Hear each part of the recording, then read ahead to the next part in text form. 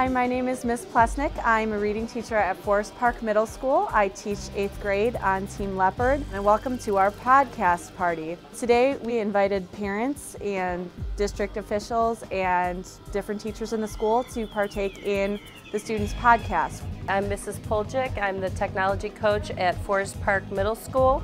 I worked with Miss Plesnick on making podcasts with her reading class. A podcast is like an amateur radio talk show. The students got into groups.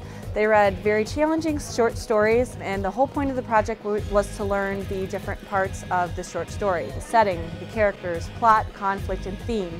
After the students filled out story maps, they then worked in groups to create different raps and songs. They actually created their own beats on GarageBand, mixed it all together, and made fantastic podcasts using them. So today we're actually having a party and sharing them. We've got cookies, we've got food, and we got parents here to look at the projects. I did a story about a little kid named Charles. He